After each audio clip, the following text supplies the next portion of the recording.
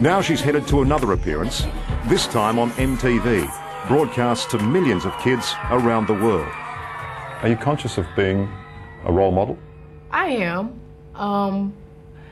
You know, when I was growing up, I loved Prince and, you know, Vanity Six and everyone, a lot of different artists. And my mom, you know, let me listen to their music, but told me, you're a kid, they're adults. I'm your mother, you listen to me. And she was responsible for me. And I feel the same way now that I'm a celebrity. You know, I am aware and I am honored that I'm a role model, but I'm not responsible for, you know, I'm not the babysitter, I'm not the parent. I don't raise children. I feel like your parents should do that. Everyone needs their own mum to read them the riot act. Absolutely. Beyonce Knowles grew up in Houston, Texas, in a close, church-going, middle-class family.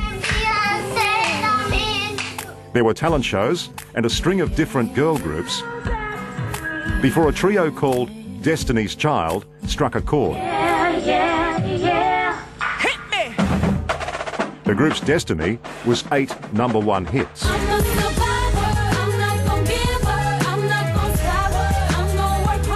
They sold 50 million albums, one of the most successful female groups of all time. What is that something special that makes someone a star?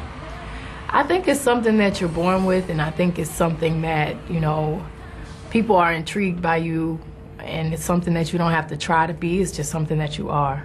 It's a presence, is it? Absolutely. Usually when I see other artists, I can tell, even with younger artists or new artists, immediately if they're gonna be a star. And They've either got it or they haven't. They either have it or they don't.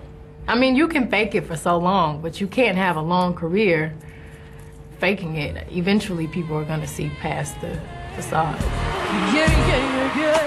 Beyonce gives much of the credit for her success to her parents.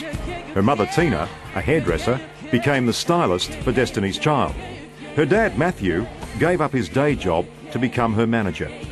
Beyonce was just 15, a schoolgirl by day and a pop star by night. When I was in middle school, I didn't tell anyone that I sang. I didn't tell anyone I had a record deal. I went to school, I was quiet, I did my job, you know, my grades, and then at night I went to the studio and I would stay there all night, and it was like I had 2 different lives. I was shy, I didn't want people to ask me to sing at school, and I didn't